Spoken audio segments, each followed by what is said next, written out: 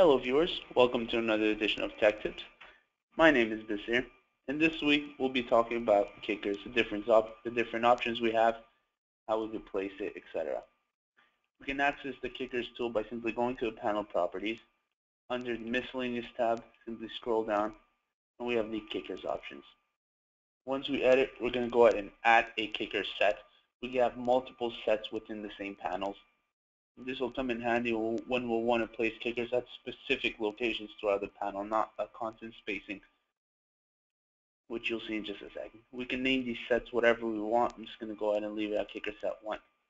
Now, before we modify the placement and the actual kickers options, such as the family and the rotation of it, etc., we're going to go ahead and select its dimensions, essentially telling it what size we want the kicker to be. Now we could tell what size it is through different options. For example, first one will be simply by giving it an elevation angle and an elevation offset, which is from where it gets placed to the top of the kicker, essentially giving it a length. Go ahead and do it by elevation angle and the height, which is the height of the kicker from the bottom of the panel and not where it gets placed. We're going to go ahead and select this elevation offset and lateral offset, essentially giving it X and Y coordinates of 4 feet each. That will determine the size of my kicker. Now we could go ahead and onto the placement aspect of it and where we want to place it within the panel with constant spacing, etc. Firstly, simply the bottom attachment. Do we want to attach it to the bottom or the top of our panel? Next would be the bottom offset. Essentially, if we go ahead and leave this at 0, it is going to attach it all the way to the top of my panel.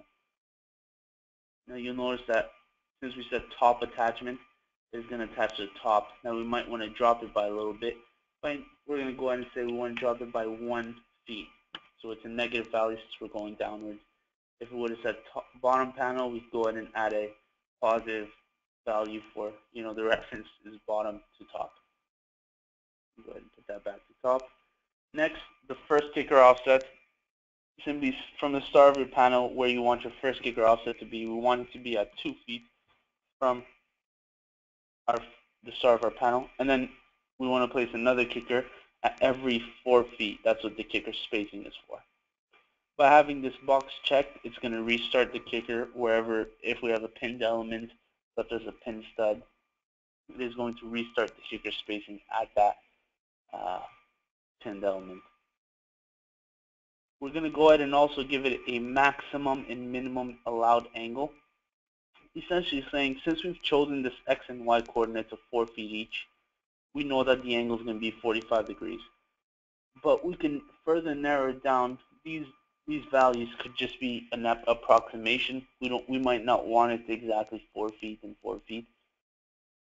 We simply are able to control that based off the angles I give. So if I change this angle, maximum angle allowed at 40 degrees, it's not going. The elevation offset is not exactly going to be 4 feet.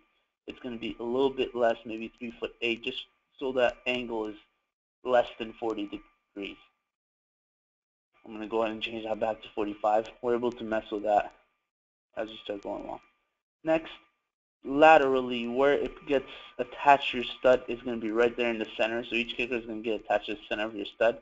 Now we might want to shift that a little bit by a couple inches. Since we're dealing with 6-inch panels, we can go negative or positive 3 inches. We're going to go ahead and leave it at the center. That's how we want it. If we got a pinned kicker somewhere in our panel that already exists, we might want to leave a tolerance around that, saying that we don't want any kickers around that pinned kicker. So we're going to go ahead and leave a 2-foot tolerance right over here. Next, what placement method we want to place. So we said that we wanted a kicker at the first one at 2 feet and then one at every 4 feet. Now, what if at 2 feet, for example, our first stud I know is at 1'4", 16 inches. At 2 feet, I know I don't have a stud. The kicker is going to be there in thin air. Now, if we say we want to place it by offset, which means at 2 feet it's going to place a kicker. It's going to then insert a stud as well, just to fill in and attach that kicker to someplace.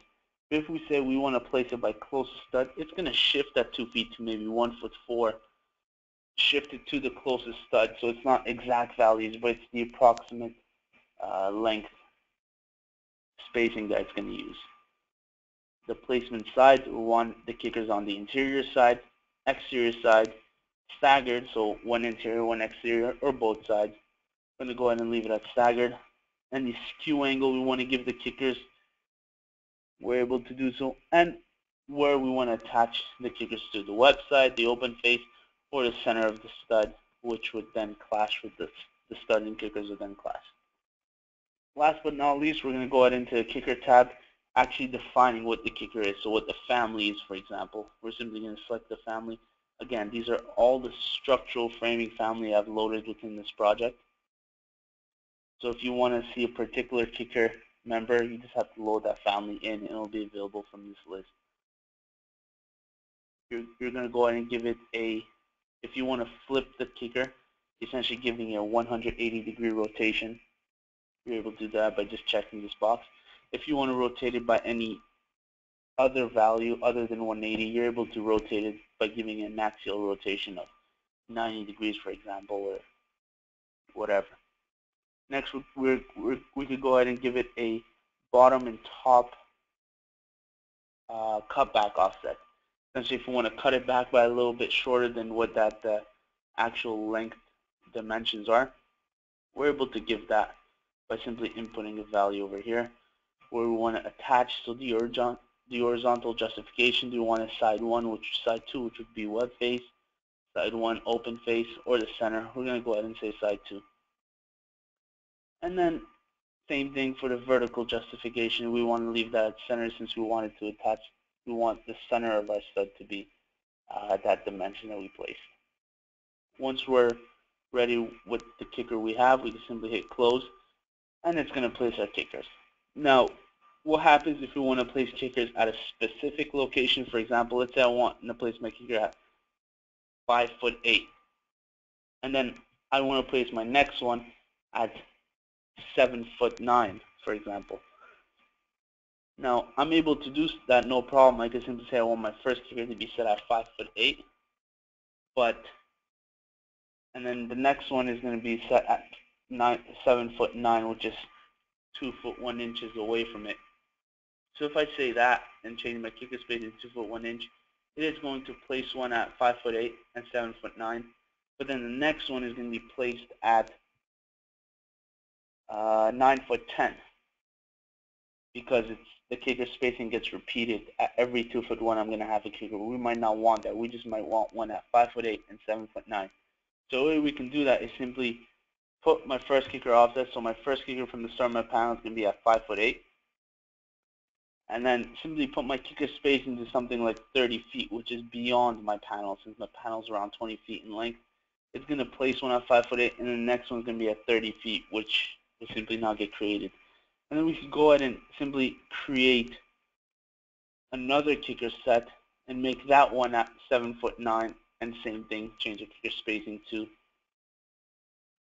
something like 30 feet. So that's how we would place it at specific locations if we wanted, or just a single kicker if we wanted.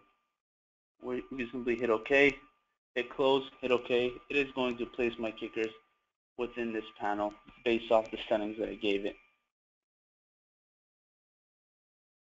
Just like that. Now you'll notice that it placed one, I had it staggered, and it obviously just moved my kickers to the desired attachment position, essentially shifting it so it attaches to the closest stud and not in the specific location. Thank you very much, guys. This has been Tech Tips. See you guys next time.